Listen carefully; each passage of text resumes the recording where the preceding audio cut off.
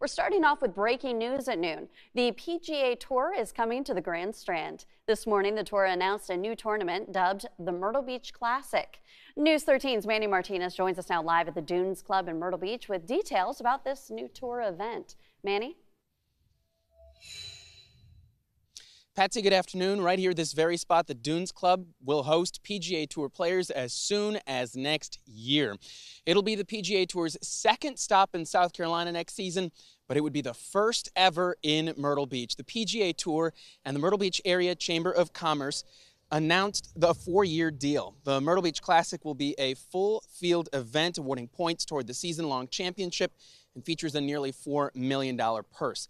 However, the tournament will be the same weekend as a designated event, meaning many big names will likely skip the trip to Myrtle Beach, instead perhaps choosing to play in a tournament with a little more history and a little more name recognition.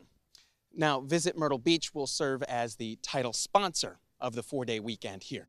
Myrtle Beach has long been known as, and we've heard this a couple times today, the golf capital of the world, and the Myrtle Beach Classic solidifies this claim, combining the world-renowned accolades and success as America's favorite traveling golf destination with the prestige of hosting a golf event on the world's top professional golf tour, the PGA Tour.